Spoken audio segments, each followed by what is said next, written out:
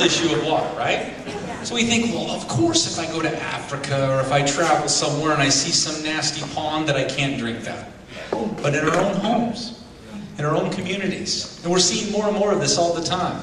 I live in Utah, where we have these beautiful mountains, and supposedly all the water comes running down there, and yet all the time we have communities getting notices saying, warning, you know, it is not safe to drink the water in your taps, coming out of your taps.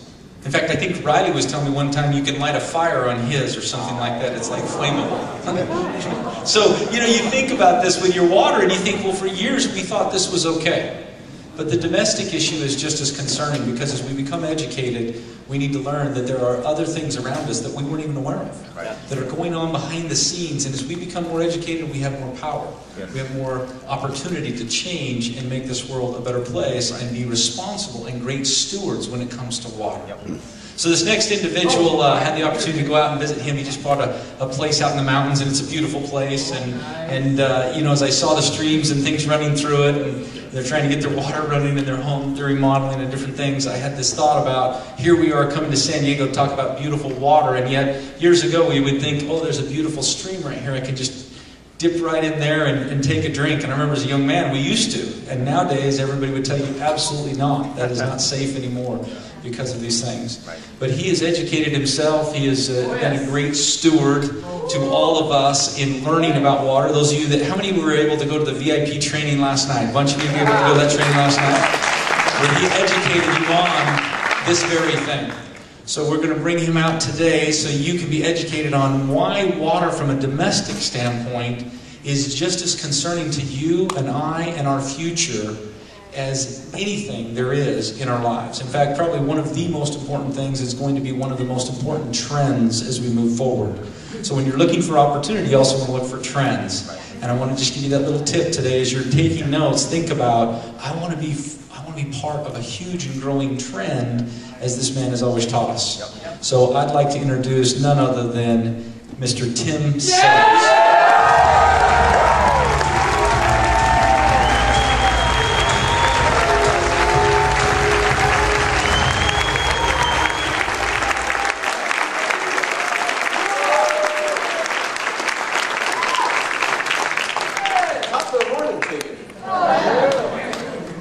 About water? Yes! All right, so this is the domestic problems that I have found. And every single kind of movement, crusade, or whatever you want to call it, it always starts with something that occurs, an epiphany moment, if you will.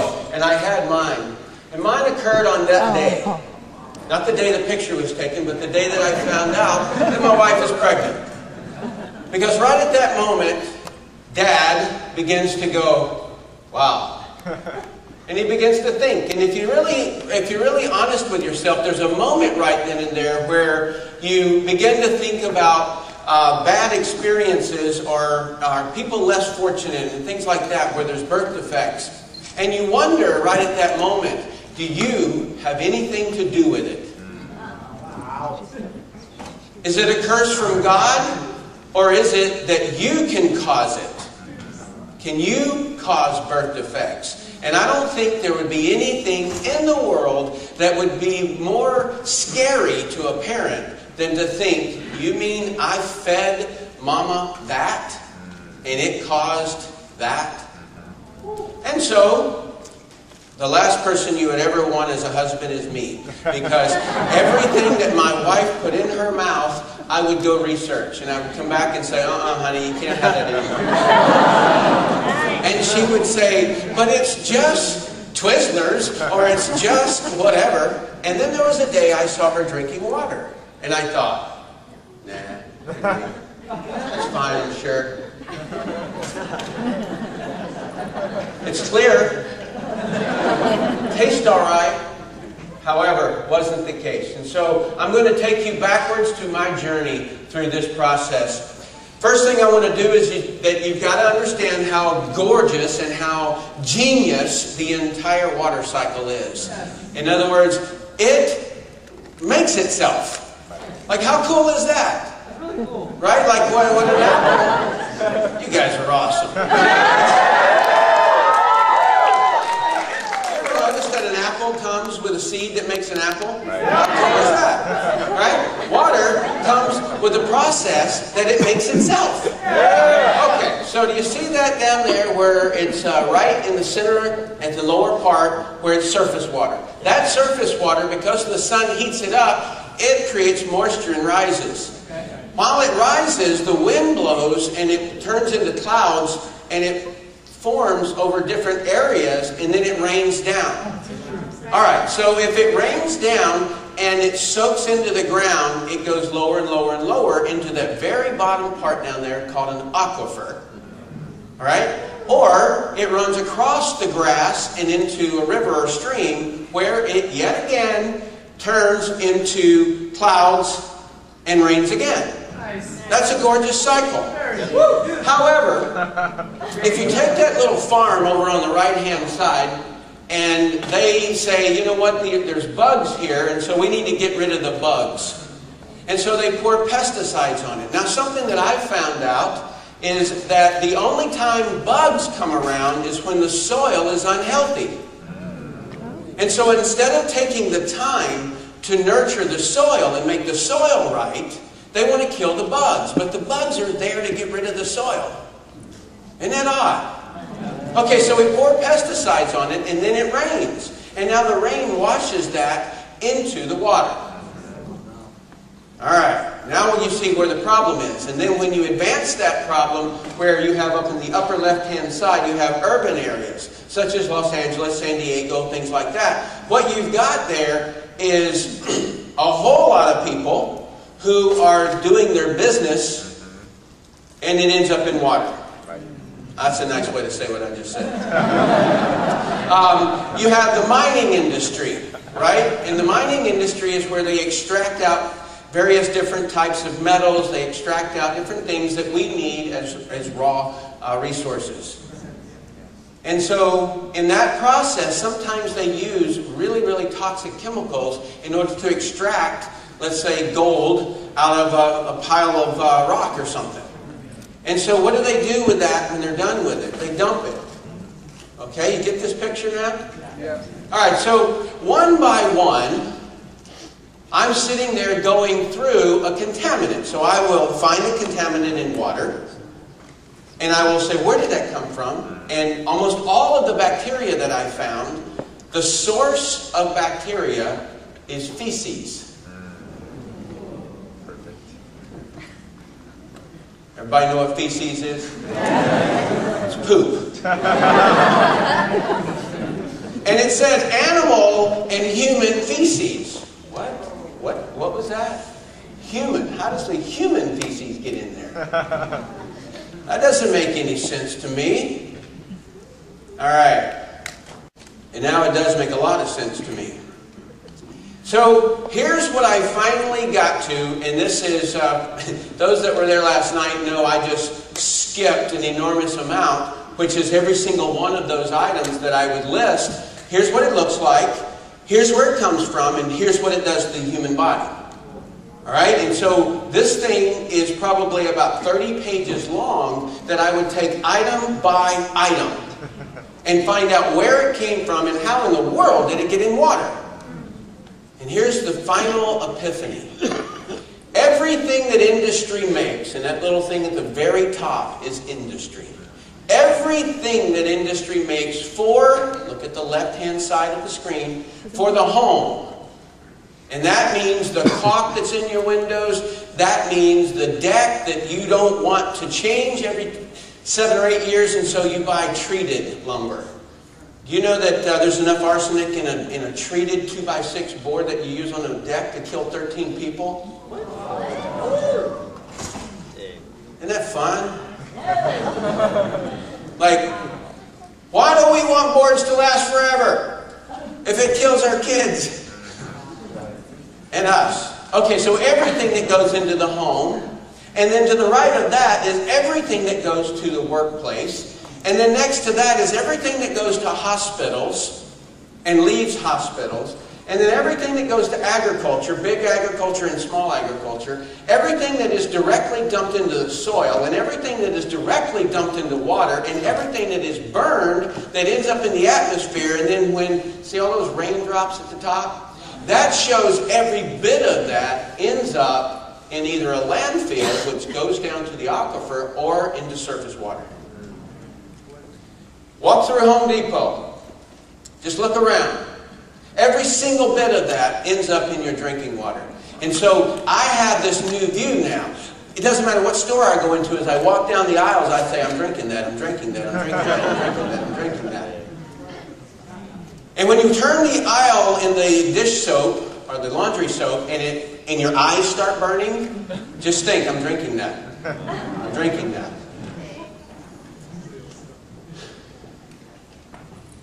The camera crew is going to kill me. I want you to read with me. Okay? Now, I can't go there. You guys read that one along with me. Whatever garbage we put into soil, landfill, or air gets into water because of rain and snow. Think about what's going into our soils. Our garbage, batteries, plastics, metals, glass, light bulbs, etc. Water from our showers, skin products, hair products, cleaning products. Our toilet flushings, which is the summation of everything a person consumes, including drugs and toilet cleaning products. Not that they consume that. And there's more. Every piece of furniture made, appliance, teddy bears, record albums, CDs, dyed fabrics, fire retardants, wood preservatives on building exteriors, concrete, asphalt sealants, cars and car parts, auto exhaust, decaying airplanes and scrap metal, carpet dye and glue, electronic, glass and mirrors, wires, pipes, paint and insulation, every hazardous waste product from a hospital, expired drugs and disinfectants, all pesticides, insecticides, herbicides and fertilizers from agriculture, and your neighbors, all industrial spills and dumpings of oils, chemicals and nuclear waste, all chemical weapons used in World War I and II, all residential and commercial real estate structures ever built that are now, quote, gone. Exactly where is gone? It's in those two faucets at the bottom of Earth. And it doesn't matter if you put it in a water bottle or you put it in a glass from the tap, it's the same stuff. It's the same stuff. People have this delusion that if you get water bottle from Avian and it has this gorgeous mountain on it, that it's different. You cannot escape it. So the question is does it harm you? There's a real disease in America. And the disease is I'm walking around just fine, nothing wrong with me. Yeah. Right? I'll explain that problem.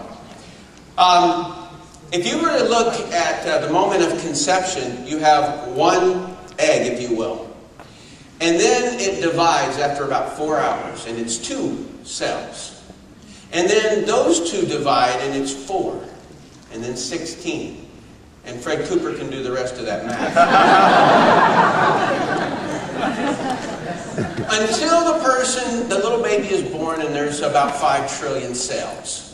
And so the human body is made up of nothing but cells. So those gorgeous eyes, when you look at them, they're just cells. The lips, they're cells. The fingernails, they're nail cells. The skin is skin cells. The bone is bone cells. Got the picture? Yeah. And so therefore, anything at all that can harm a cell can harm you.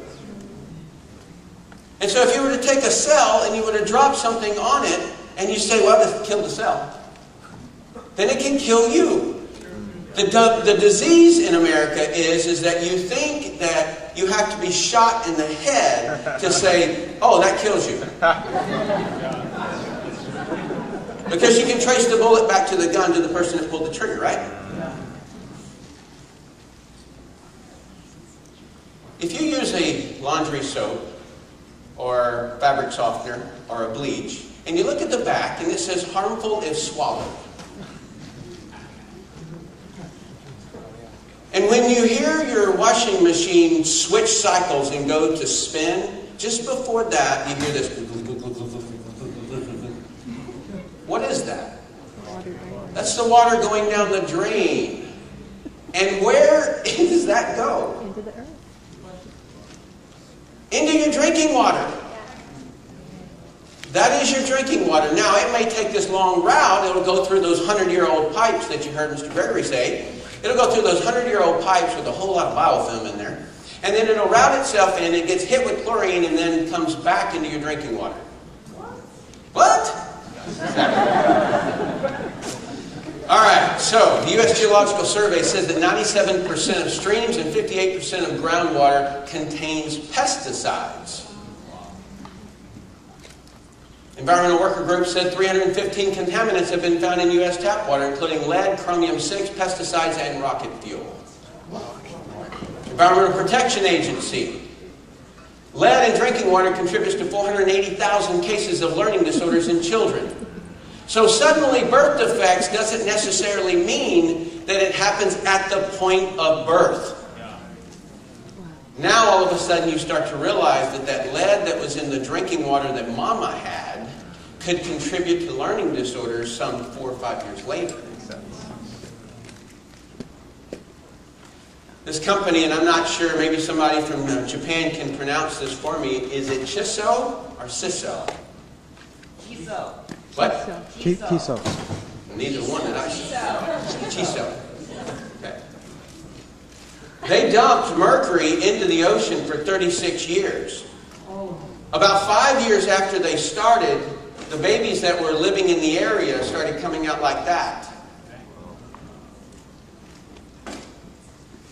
So an acute dose of something is way too much, and it overwhelms and kills the body in a very short period of time. That's an acute dose. So think of a party night. You go out and you party really, really hard, and you drink way too much, and it kills you. That's an acute dose of alcohol. Now think of the person who drinks frequently, and so that would be chronic doses. It's still a toxin. If a toxin can kill a cell, it can kill you. The only question is, how long does it take? And so you're consuming that alcohol over time, and pretty soon your liver can't keep up, and you end up with liver disease. Do you see where that problem sits, and how the difference between an acute dose and a chronic mini doses over a long period of time happen? Yes. And so if that's going on in our drinking water, now let me tell you how science goes about figuring out the lethal dose. LD stands for lethal dose. LD1 represents 1 person out of 100, how many of them die. So we give them a little bit of mercury, and out of 100, only 1 die. That's called an LD1. An LD1 of mercury combined with an LD1 of lead will kill all 100.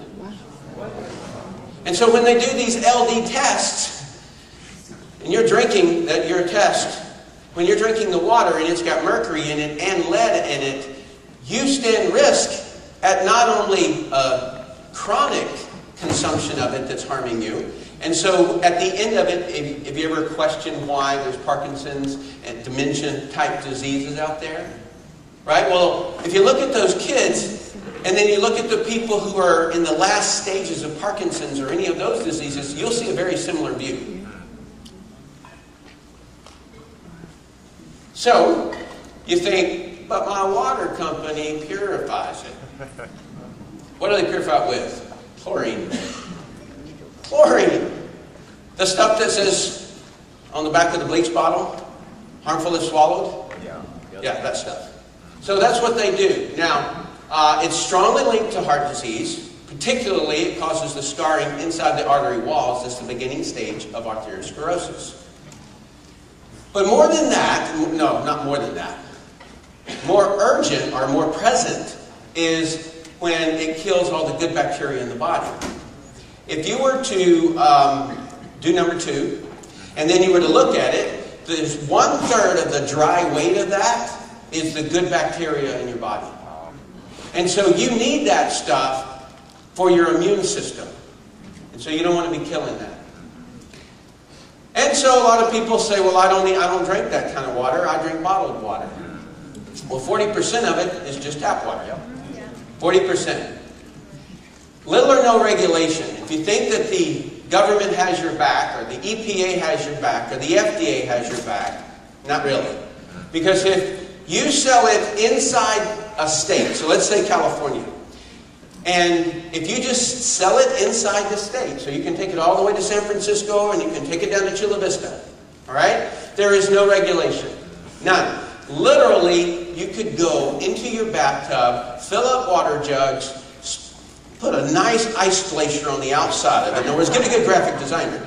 And then go out and sell it as purified water, or pure water, or healthy water, or all-natural water. In other words, you can put anything you want on it. No regulation. But if you go over to Arizona, you're subject to regulation, but there are no reporting requirements. The FDA doesn't require you to submit anything.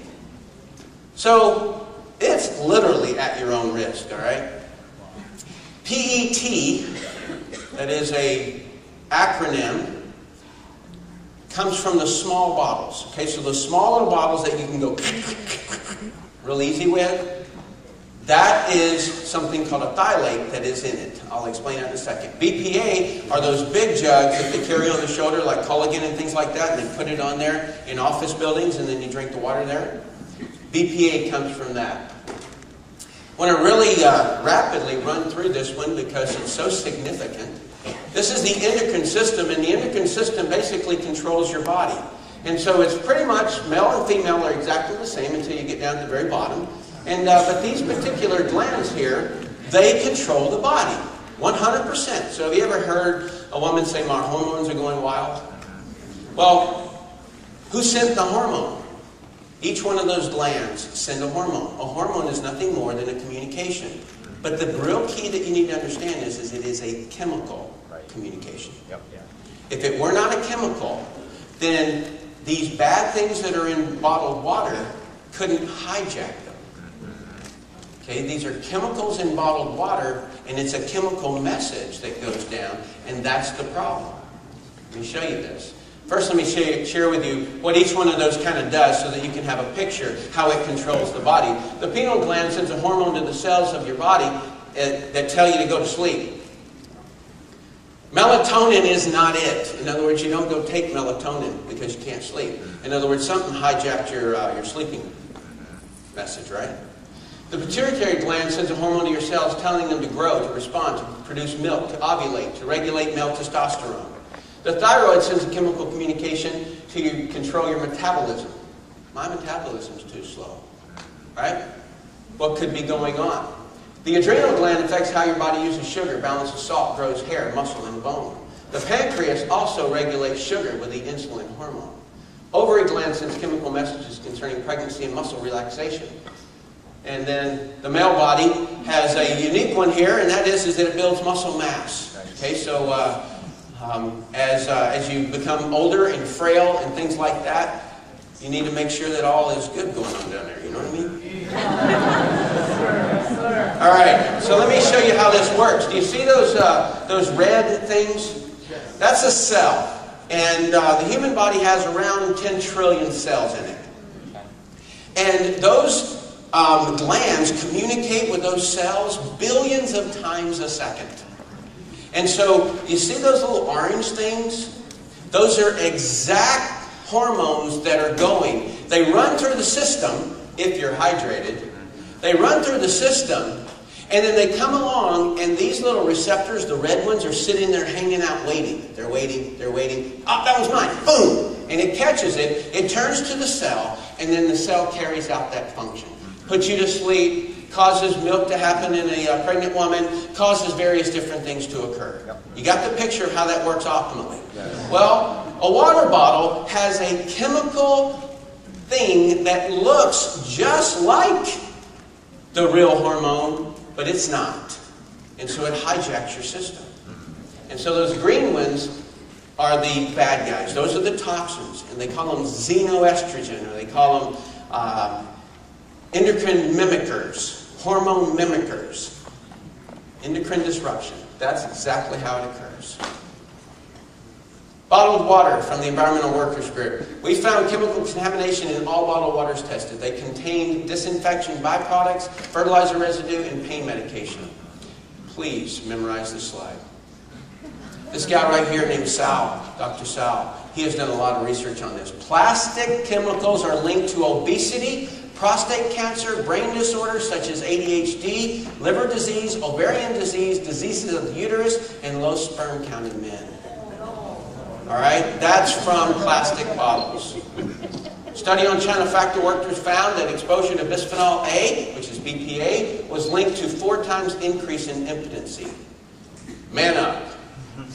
Drop the bottle. BPA triggers the release of almost double the insulin. All right, that's what causes a man to put fat on right here.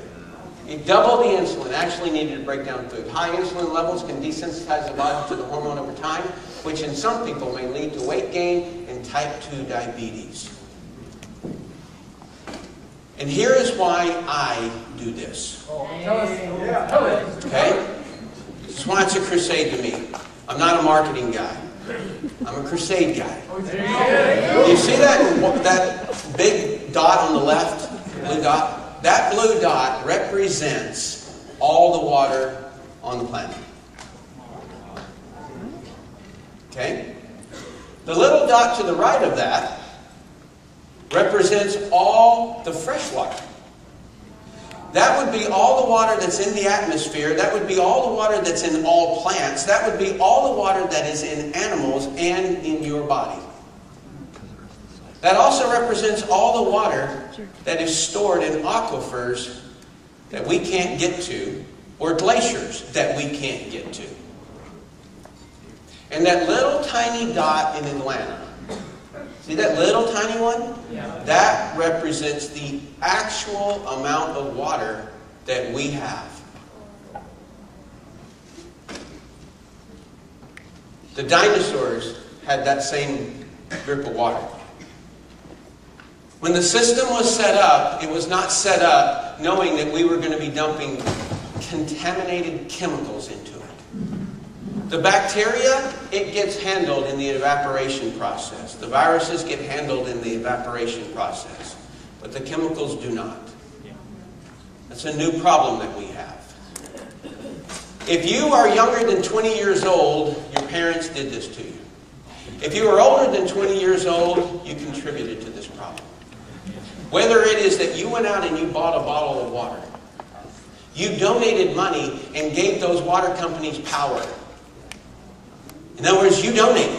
You said, I like what you're doing, keep doing it.